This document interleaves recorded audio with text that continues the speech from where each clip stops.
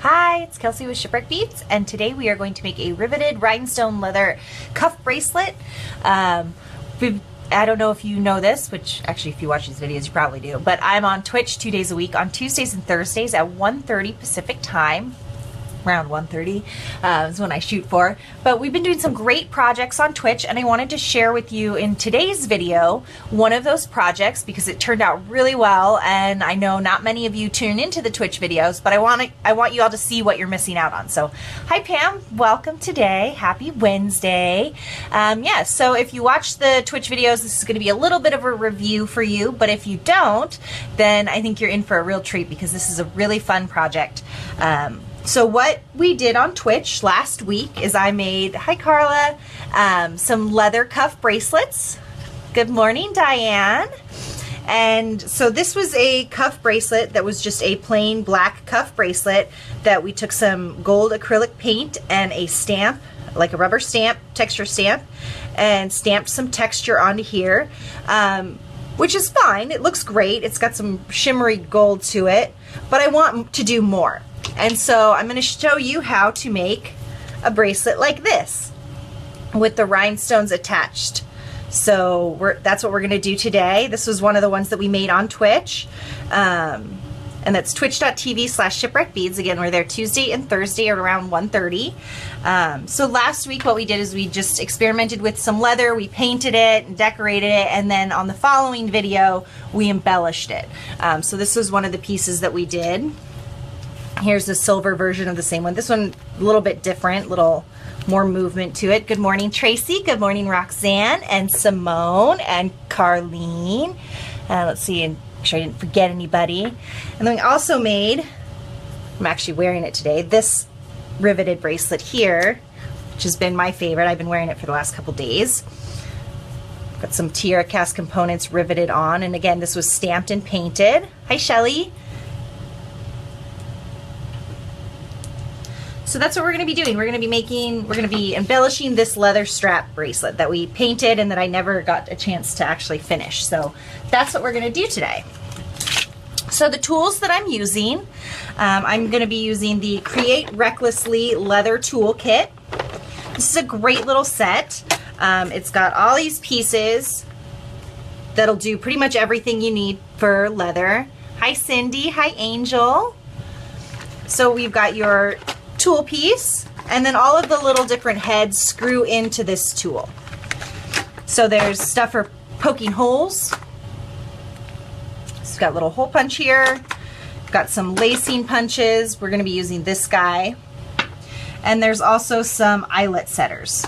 And we're going to be using the eyelet setter as well. And then of course you've got your little anvil for punching, or for stamping. All right. I also have with me my rubber mat to sort of dampen the sound. We've got the leather tool kit from, this is part of the Create Recklessly Leather Tool leather line. And so this is what we'll be using that. Got a ruler and hammer. So we've got all our tools ready to go. And of course we've got eyelets and washers as well. We'll need those. So it's a great set, Simone. I use it all the time. All right, we're gonna angle you down. Okay. So we're going to start by measuring on the back of our bracelet where we're going to punch our holes. So I just want to do them like every inch. And I'm just marking with a pencil. Chalk would probably work better, but I don't. Actually, I might have some chalk. I don't think I do. Never mind.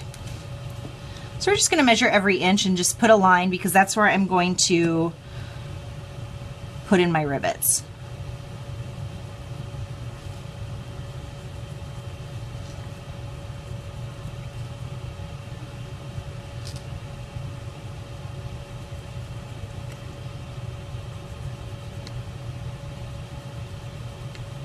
All right.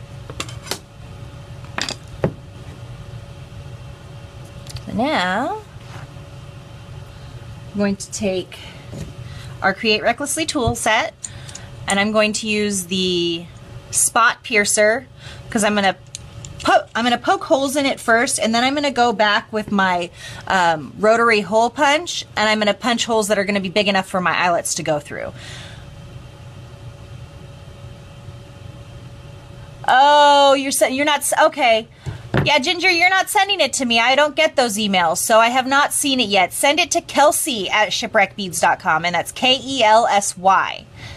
So send it directly to me,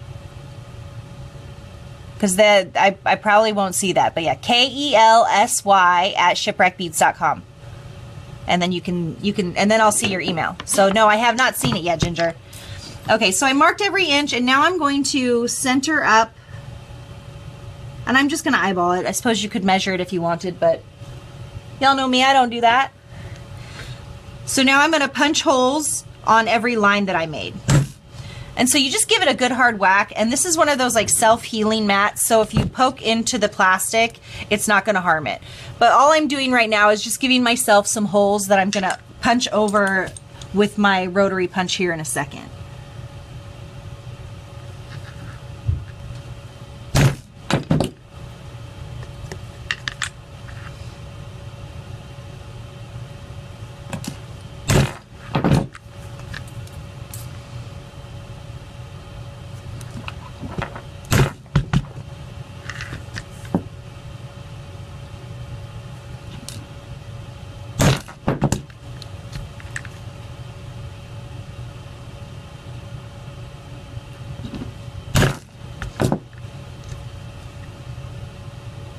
So all I'm doing now is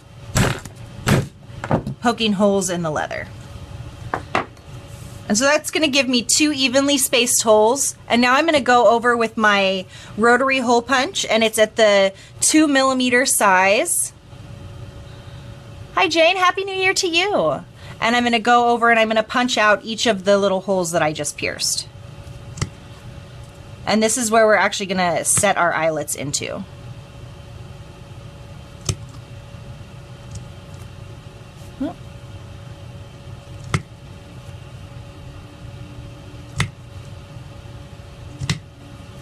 And you could just measure, you could just mark your holes and then do all of your punching with the rotary punch.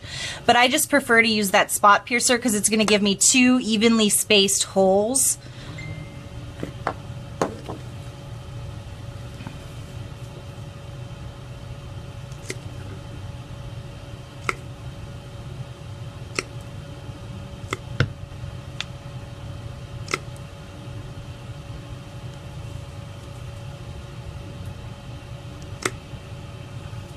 Yes, anything that I use in these videos, we sell at the store. So yes, we do sell this. This is a rotary hole punch.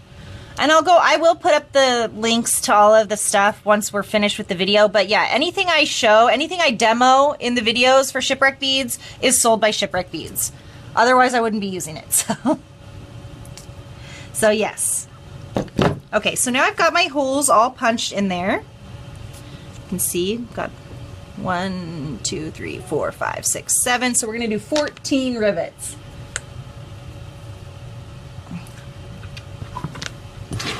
And now I've got my bench block.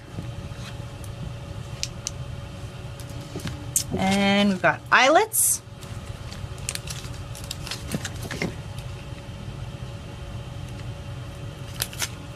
Open this bag up.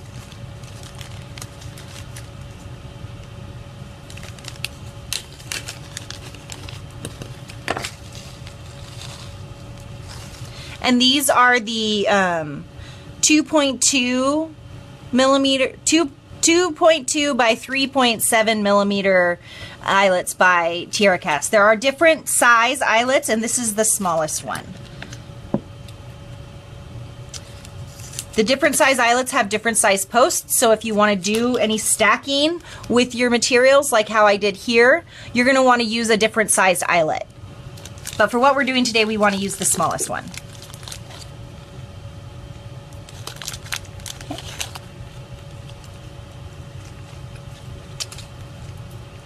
So I'm going to switch out, I just got my tool here. And what I'm got now is the small eyelet setter. You can buy just the eyelet setting tool as its own singular piece if you don't want to invest in the whole Create Recklessly tool set. It is a really good investment though. You're going to get you get a lot of bang for your buck. So what I'm going to go ahead and do is I put my eyelet through, coming out the back, and then I put a washer over it. So when you go to hammer down your eyelet with the eyelet tool, you can see it's got the little cone in the center there. That's going to take the end of your eyelet. Let's see, hold it so you can see it. And it's going to flare that down. And by putting the washer over that, it's going to prevent the leather from stretching and prevent your eyelet from popping out, which can happen over time. So that washer is going to protect your eyelet and give it something to hang on to. You can see on these ones here, I've got my... So this is where it's going to get a little loud, and I'm apologizing. I'm going to apologize in advance, but we're going to go ahead and hammer this eyelet down. All the products. Happens to all the projects. No, they're not available to buy. We use them in ads, and they get put on display in our showroom for examples for our customers. So what I'm going to do now is I'm going to go ahead and hammer. And when I'm setting an eyelet, I try and kind of turn it a little bit like that as I'm hammering, because that's going to give it sort of a more uniform and make sure you get all of the edges of your eyelet. So then you want to check it and you want to make sure that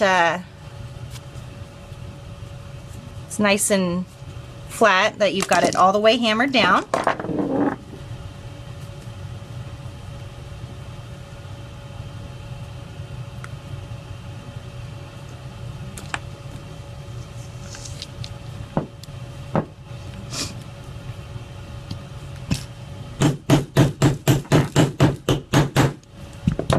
But it doesn't take much. You need to be firm with it, but you don't want to hammer it too hard. Because if you hammer too hard, then you're going to misshape your eyelet. You don't want that to happen.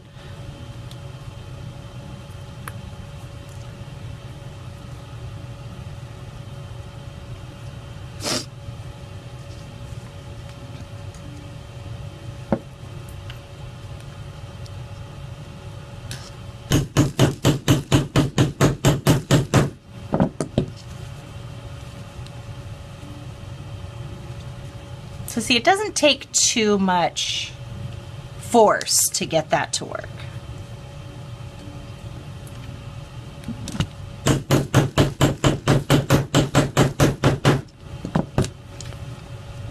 You can see the eyelets are in there.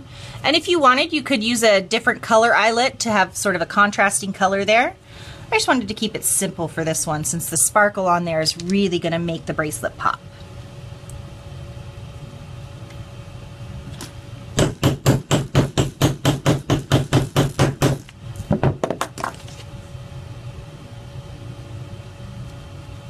You can also do this by just, this project by just punching the holes and not riveting it. Or sorry, not putting the eyelets in if you wanted. You can just lace straight through the leather. You don't have to use the eyelets. But I like it, just gives it a little bit more of a finished look to have those eyelets in there.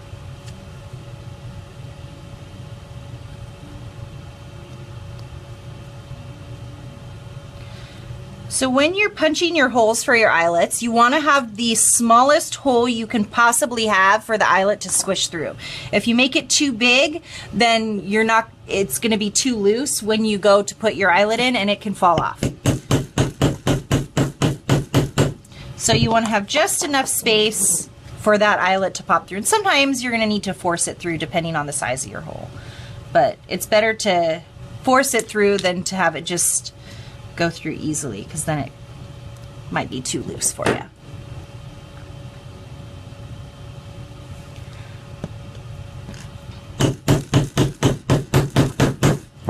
So I'll show you what I used to create the pattern on the bracelet. So this is a molding mat for PMC clay. It's precious metal clay. And I used this pattern and some gold paint. and then just painted it on and then stamped it on there. And then I took my brush and kind of dry brushed over some areas so that you wouldn't see the seams as much. And but yeah, so that's just a really easy technique that you can do with, I used a special leather acrylic paint, but you can use any kind of paint. And then, yeah, this is just like a rubber stamp mat. And then stamp that texture on there. So really, this is just a nice cuff as is. You don't necessarily need to embellish it further, but I've never been one to leave things alone, so.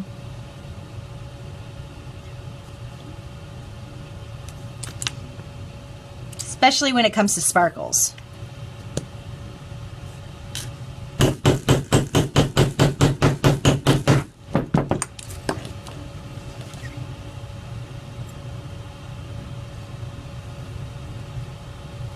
Oh, I love all the hearts. All right.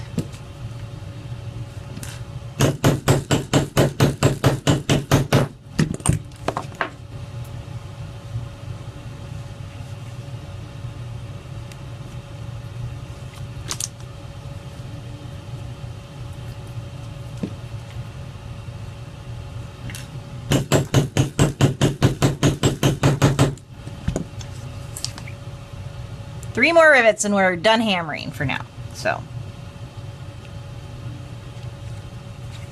well, maybe three more if this one will go through. There goes.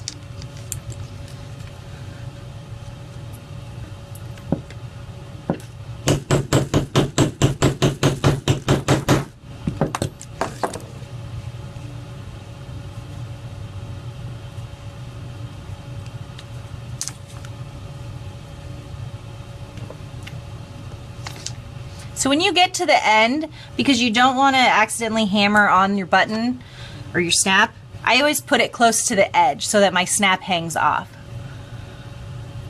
We do not carry white leather blanks, Angel, but we do carry the snaps, and we carry leather straps, and you can make your own. So the leather strap we sell, just the plain leather strap with no design on it, and then I stamped the design on there. So Angel, what we did, yeah, so this bracelet here is actually one that I made with a unfinished leather strap. We sell them by the meter, and then I cut it down and then added the snaps myself. So you can always do that if you've got a color leather that you want to make a bracelet out of that we don't have in the pre-made.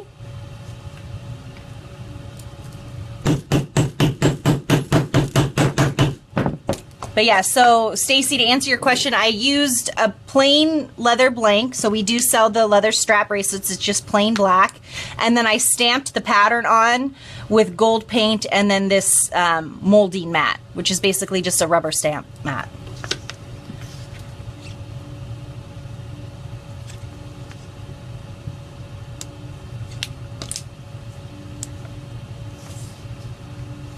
That on the edge there. Where's my tool? There it is.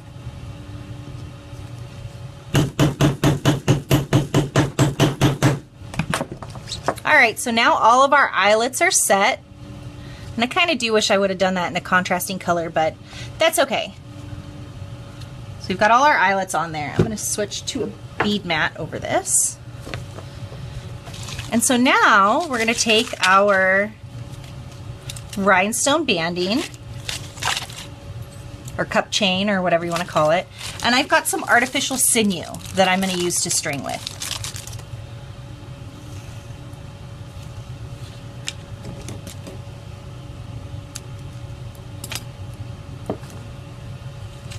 So I'm going to start at one end,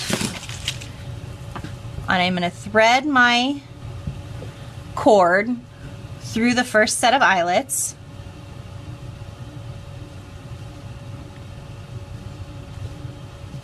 And then I'm going to take my cup chain and I'm going to tie it on.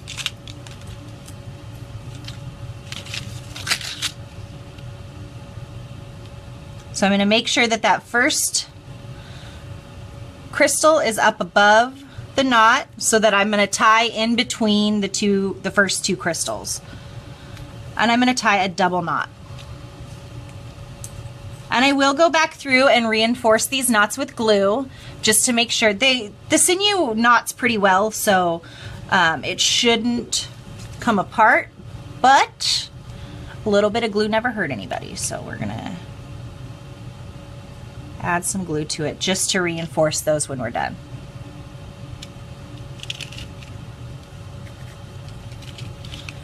Okay, so now we're gonna go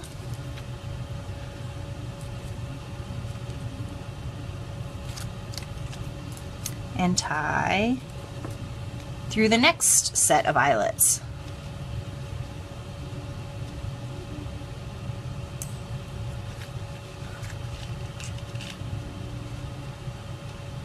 Okay, so now that's attached there, and I'm not going to trim this until I'm completely done tying my cord or tying my crystal on, because I want to make sure that that's nice and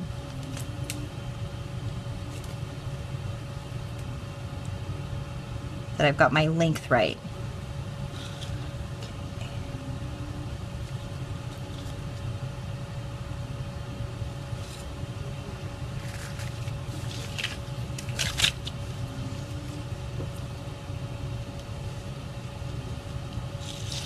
So it looks like it's about every 4 crystals is where I'm tying my knot in.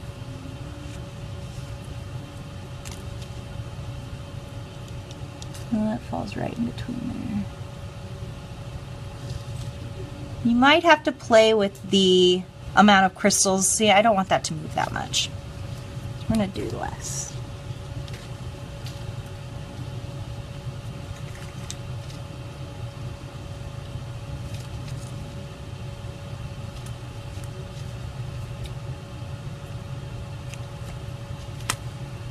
So one reason I'm using the sinew for the cord to tie this on is because it gives a really nice fray when it's stitched on there. Did you really share some pictures, Deb? Or Debbie, sorry. I would love to see what you came up with.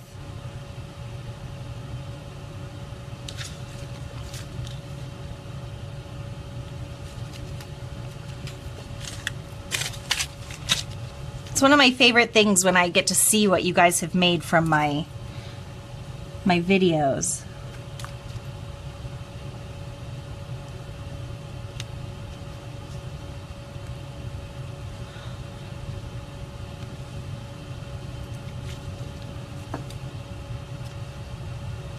But yeah, so this is one we've done on Twitch.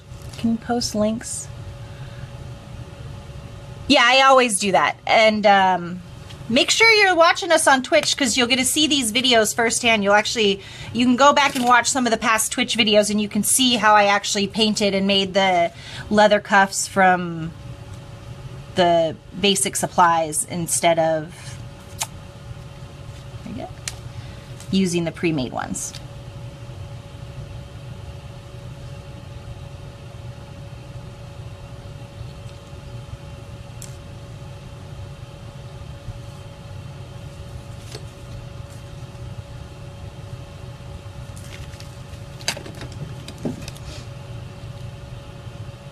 Oh, you used embroidery floss. Oh, that would be cool. Well,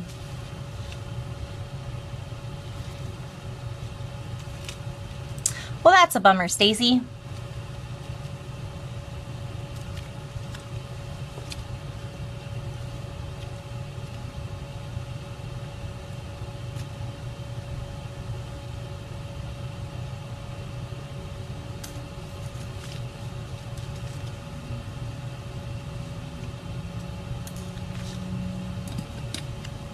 Got one more stitch to make. Yeah, waxed linen would work really well, I think. I just think one of my favorite parts about it is the way the cord frays at the end, and just I love that look of the sort of rustic, messy, and then the, you know, the sparkly, like classy element of the crystals kind of.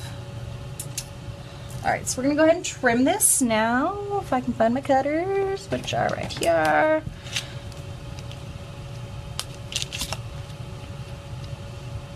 Tie that on.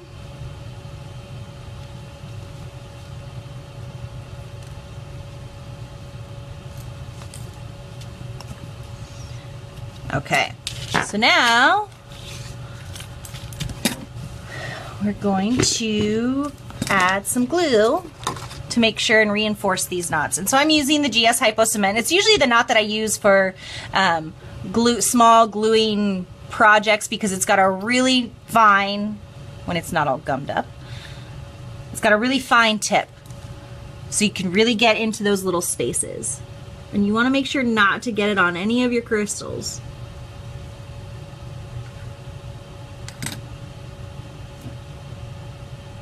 But just a little dot of glue on each one is all you need.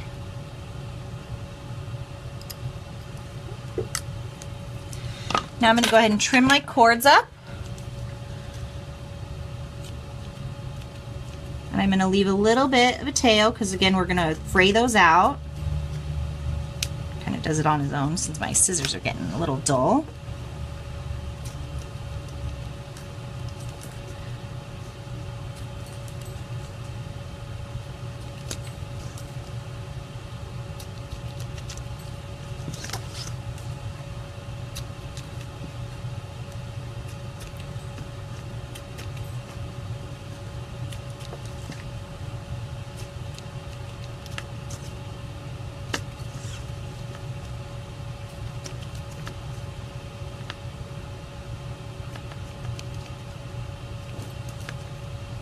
Okay.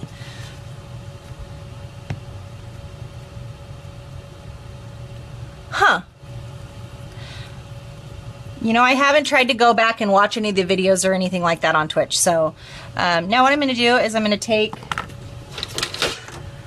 a knotty knot, one of these guys, and just kind of pull apart these fibers on the cord because I want them to fray, or I want them to be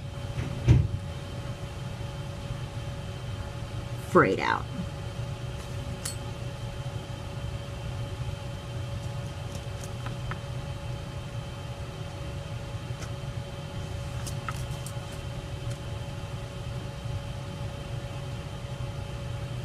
And you know, I don't know if it's different on mobile too, so that might be the problem. I have gone back and looked at some of the videos and I know they load for me fine on the computer, but I've never tried doing it on mobile for Twitch, so I don't know about that.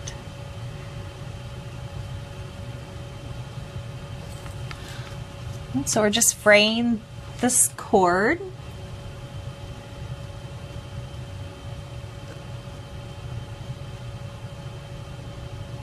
Because I really like the fringy look that it adds.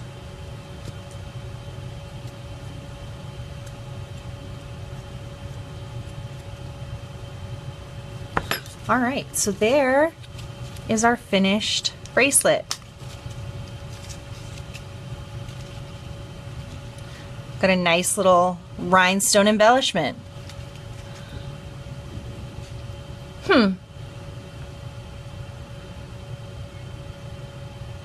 Yeah, the glue keeps the knot together, so then you spread out the fibers and it gives you just kind of this fringy look. And you can actually kind of see it better on this one since the black cord kind of blends in.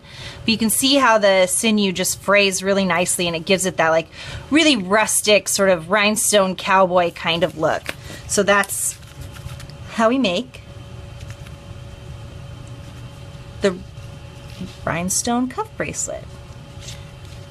And you can just add this straight to the black cuff. You don't even have to paint it to add that extra embellishment. But again, why not? So here's 3 different styles. Huh, well, I don't know then. You know, it's so hard because everybody's different mobile devices or computers or what browser you're using. It all makes such a huge difference when you're doing, you know, watching the live broadcasts and things like that. So it's hard for me to troubleshoot on my end what might be your problem. But yeah, so here's today's project. Again, we made this little cuff bracelet, and also just wanted to encourage you to check out our Twitch videos on Tuesdays and Thursdays at 1:30 Pacific time. Angle you back up.